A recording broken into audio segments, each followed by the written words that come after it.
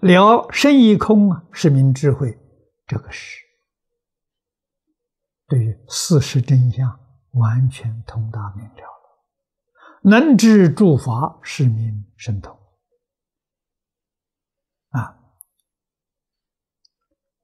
诸法是从四相上说的这些现象你全部通达明了，这是神通神通起作用叫善巧方便，帮助众生觉悟，了俗入幻。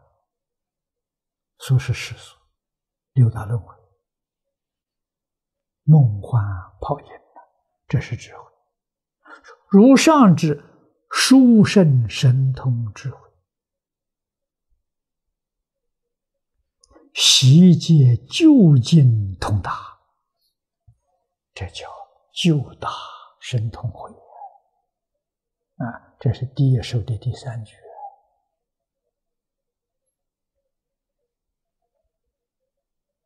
说明自信本具的智慧，诸佛如来真的我们都有，只是我们现在有妄想分别执着而不能证得。换一句话说，我们能把妄想分别执着放下，立刻就证得。妄想是什么呢？是起心动念，不起心不动念，妄想就没有了。从妄想生分别，从分别生执着所以不起心不动念了，全都断了你要断执着，它还有妄想分别在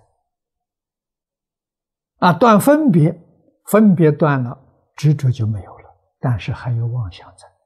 所以妄想一断是全都断了六根在六尘境界里头，不要起心，不要动念。所以古人有个比喻，教我们用心如镜，像镜子一样，心像你照在外面清清楚楚，里头没有起心动念诸佛如来就用心如镜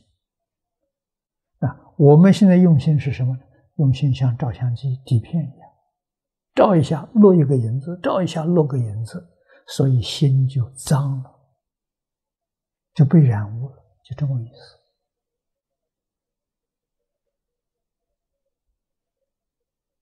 我们今天这个照相机、录影机就是凡夫，六道凡夫那一面镜子那是如来，他照得很清楚，他不着痕迹所以每一天早晚我们洗脸就照照镜子，那就照照自性我们心像不像镜子不像心真的像照相机像录像机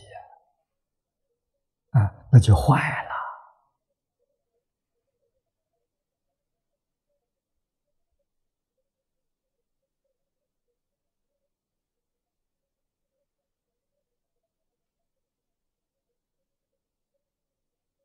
所以有许多地方供佛像，佛像后面有个圆光，用一面镜子代表圆光，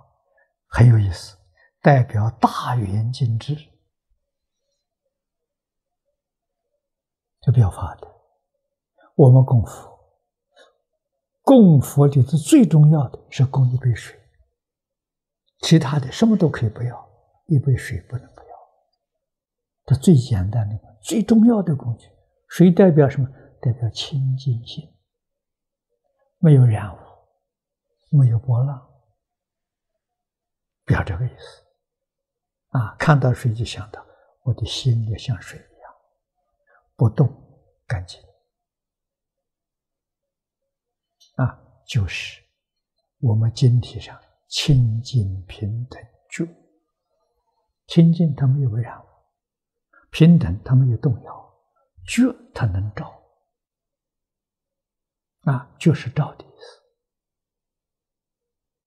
所以这一杯水的作用不得了不是供给佛喝的，错了，佛不要喝水它是表法的。